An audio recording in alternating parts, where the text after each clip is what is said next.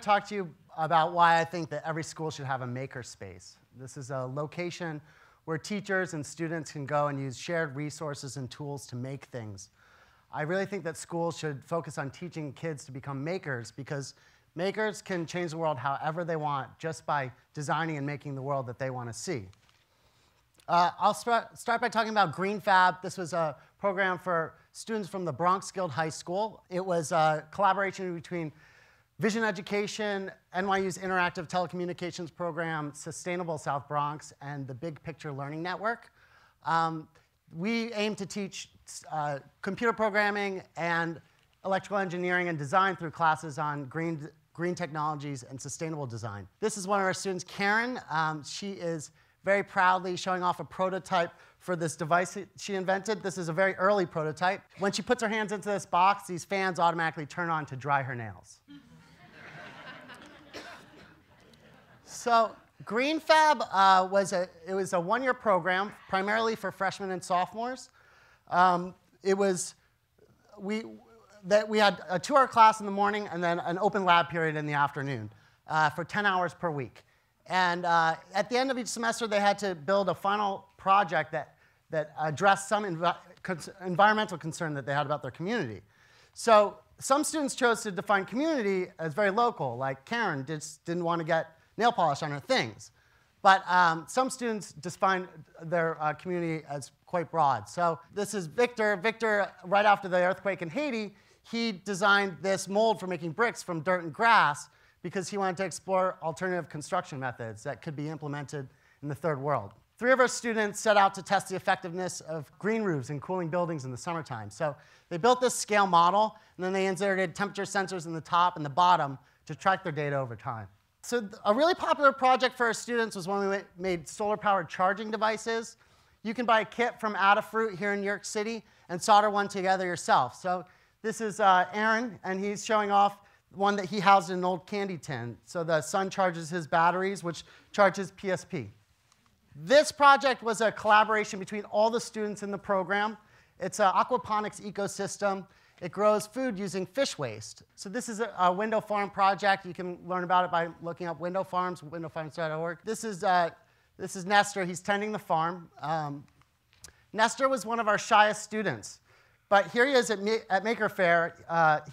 This is him beaming after showing off his, this is a prototype for a park table that charges any USB device. So since I worked on that project, in the years since, I've started another makerspace at the Marymount School in New York.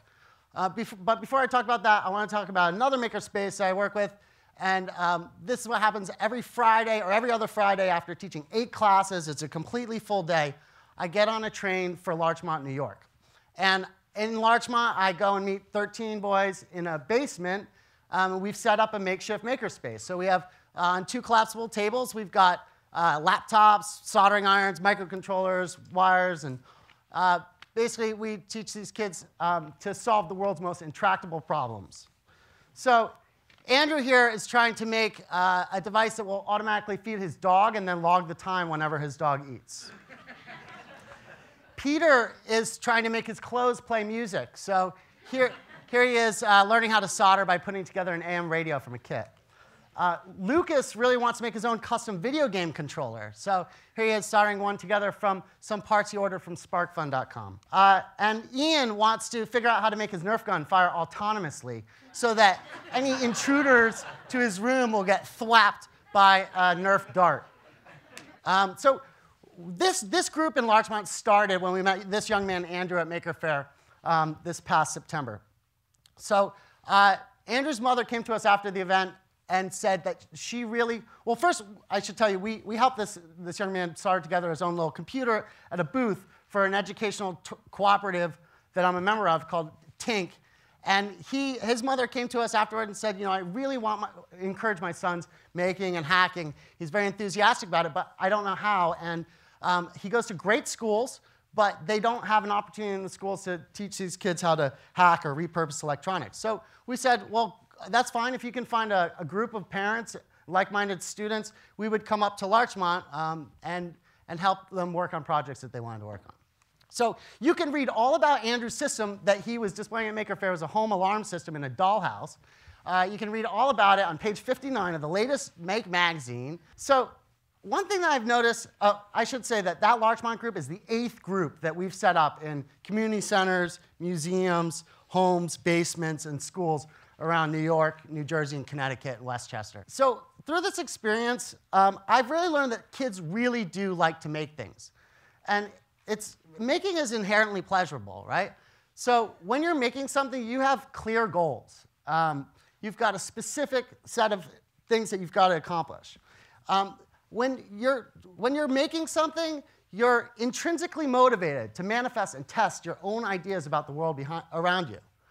And then if the challenges of making something start to match the skills of the maker, this starts to take on the hallmarks of the flow experiences that Csikszentmihalyi talks about in his research on optimal experiences. So we all know that students, well, I've actually seen this flow on many of my students' faces, and I felt it myself, and I'm sure that many of you have too.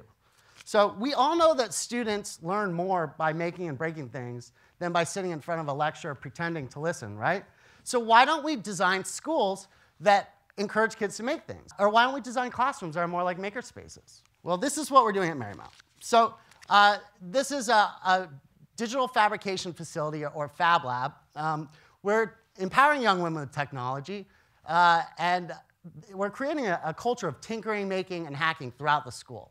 So this is a laboratory where girls can come and design stuff on a computer and then manufacture. We have machines that can manufacture it there. So this is the first day of class back in September, and these are 8th graders. They're just learning how to prototype circuits using breadboards and LEDs and wires. Well, now these very same girls are building a MakerBot.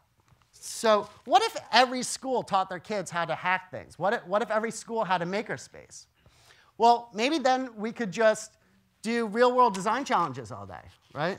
Or maybe we could even just get rid of classes entirely and just do real-world design challenges all day. So I think that schools can get rid of classes entirely and just focus on doing real-world design challenges, because making a design is like the ultimate multidisciplinary exercise, right? So ask any designer or engineer. You've got to use research, reading, writing, arithmetic, problem solving, all these skills when you're designing or making anything. Making is not about the end product, right? It's about the process of getting there. Bree talked a lot about failure. Making teaches perseverance. There is no real failure. There's only opportunities for growth. So when we're making something, whether our design succeeds or if it fails, we come out the other side better prepared to face an increasingly dynamic world. So I'm just an art teacher, or sorry, I'm a technology teacher, so I can't cancel classes entirely and just do real-world design challenges all day. I actually tried. But so I spend most of my time thinking about how to apply these principles to technology teaching. So what I decided is I like to teach technology like it's an art class. And what I do is I just introduce the kids to a set of tools, and then I just let them sort of explore on their own, right? And I sort of help them as they need guidance. So this is, many of you are probably familiar with the excellent programming language Scratch for kids from MIT, right? Who's familiar? Everyone? Yes. OK. So my favorite Scratch projects actually incorporate the Pico board. This is a circuit board that has sensors on it, and you plug it into a computer running Scratch. And then you can trigger real-world events to trigger interactions on a computer. So these are 2 students from the Marymount summer camp who are demonstrating their high-five switch. So when they high-five, it triggers the sound of a high-five on a computer, which effectively amplifies the sound of their high five and augments their ability to express themselves. So we start teaching classes at Marymount in the FabLab in 5th grade. We use tinkercad.com and our MakerBots to teach the iterative design process. So this year's Vivian. She's taking measurements for a modular storage system that she's building for her jewelry. So she realized, she designed this thing, she printed it out, and realized that the measurements of her drawer were wrong. So here she is retaking her measurements. And this is what Bree's talking about. Failure it's no longer an option. It's not even on the table. You can just reprint it. Real quick, tinkercad.com is excellent. software. It's free, online web app. These are some of the things that some of my students are designing now. This is a ionic column and a Corinthian column. Now, this looks easy. That's not easy, okay? This is 5th grade. It's Temple to Athena, and then Iron Man. So I'm going really quickly because I know we're short on time. Starting in 6th, 7th, and 8th grade, we use processing. It's an excellent programming language based on Java. It allows students to create their own algorithmically generated art very quickly while learning concepts in object-oriented programming. So I was really excited on the day that I realized that they're switching out their Justin Bieber wallpaper for their processing sketches. This is an Arduino microcontroller. I love this thing. So this is a low-cost open-source computer. Makes it really easy to prototype your own digital inventions. So a couple weeks ago, I had a 9th grader, not one of my students, but an upper school student came into the lab, and she said, I have this idea for a device I want to make. I need to know when my plants need water. So I said, you know what? We can find the plants for that. So we looked online. Within 5 minutes, we found the plants to make this device that turns on a light whenever the soil needs to be watered. So within 5 minutes of finding, and then maybe half an hour of her building and learning how this thing worked, she had actually prototyped her own digital invention. This is what I really love about this stuff. This is what really gets me jazzed, because these tools like Scratch, Arduino processing, make it really quick and easy for anyone, especially kids, to go from complete beginner to inventing and making their own art very quickly. So as a technology teacher, I really have a lot of flexibility in the tools I choose to teach. But I really like to use tools that make it easy for kids to express themselves by making their own art or inventions. So computers by themselves are actually quite boring, I think. It's really the inputs and the outputs, the peripheral devices, that give computers their true power. So the students at our school love the laser cutter for cutting out signs like these ones, or etching things, or just making all sorts of stuff. So then if there's any device that they like, more than the laser cutter, it's got to be the MakerBots. Again, Bree talked about them, so I'm not going to spend too much time, but these are some kindergartners that came to visit our lab, and you can just see their minds getting blown in real time right here. Okay. So these tools really do empower girls with technology. It allows them to create with technology rather than just use technology. I love what Bree said earlier about the superpower thing, because this is what I tell my students. I say, the easiest way to gain superpowers is to learn how to use these tools. So I hear this argument against this stuff. Sometimes I have heard people tell me, you know, these fabrication labs are so expensive. Schools can't afford them. Well, you know what? For the cost of one smartboard installation, you can get a MakerBot, a desktop laser cutter, and a CNC milling machine. And Scratch, processing, Tinkercad, all free. And Arduino and all the associated components are so low cost. So the argument falls apart, all right? All right, so just, I do want to end by reflecting on my own childhood and let you know why I'm doing this. Because I was a really, really poor student when I was growing up. And now that I'm a teacher, I realized I was one of those kids that teachers always talked about in teacher meetings. Because I never did my schoolwork, and I would play sick because I was so scared of getting yelled at for not doing my homework. Why am I telling you this? Well, because, doctors gave me, they tested me, and they said, oh, he's got attention deficit disorder, and then they put me on medication. And what I realize now is, the problem isn't necessarily with me. I mean, yeah, sure, some of it, probably. But I think a lot of the problem lays on the schools, right? So my parents used to ask me every night when I came home, they'd be like, what did you learn today? And I hated this question. Because learning's not really something you do, right? How was I supposed to answer that question? I love you, Mom and Dad. I know you're watching. But how was I supposed to answer that question? Well, they want to hear some fact for a test, a fact I learned for a test I forgot about a week later. But I think maybe what we need to start asking our children is, what did you make today? All right? So when, I want you to think back to your maybe middle school or lower school and think about some of the facts that maybe you learned. And then maybe think about some of the things that you made. And what are you more proud of? What do you think is more important? So look how proud I was this day when I built this spaceship in the basement out of found materials.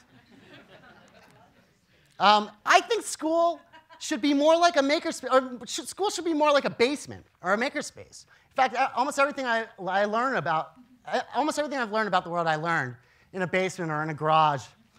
So when I was a kid, my favorite toy was a cord, a severed power cord for a lamp, and I used to electrocute various materials to test what the effects would be. This is a really, really bad idea. It's completely unsafe. But it got me really interested in electricity, right? And now I know how to pass electricity through a pickle to make it glow. So here I am demonstrating that effect for some Marymount summer campers. All right, real quick. One thing that I've been really pleased about as I've been advocating for this in schools, I'm really happy to say that there is a huge groundswell of support for these ideas. I mean, we've got O'Reilly Media, there's so many people are helping out with this. So what I've actually found is that parents have a really strong power to change their schools. So Andrew's mother from Larchmont is in the audience. Cecilia is here. And she has actually, she's brought in the superintendent of schools from Larchmont and Mamaroneck school districts, and they're actually looking at that Larchmont makerspace as a model for a facility that they may open in their schools. And I think that parents and adults should be pressuring schools to change the way they teach, because adults like making too. All right, this is Sister Teresina and some parents from the Marymount community learning how to solder at a recent professional development workshop that we held. So just in closing, I want to say, please help me in encouraging this trend towards maker culture in schools, because makers are a culture who, they're truly empowered by technology. Makers do not rely on others to solve their problems. They roll up their sleeves and they solve problems themselves. So because makers have the ability to control their own future, my greatest hope is that engineers, artists, and designers will inherit and save the earth. So please join me in creating this culture of maker in schools. And as educators, let's all ask ourselves, what are we doing to encourage this culture of making in schools? And as parents, let's all ask our kids, what did you make today? Thank you.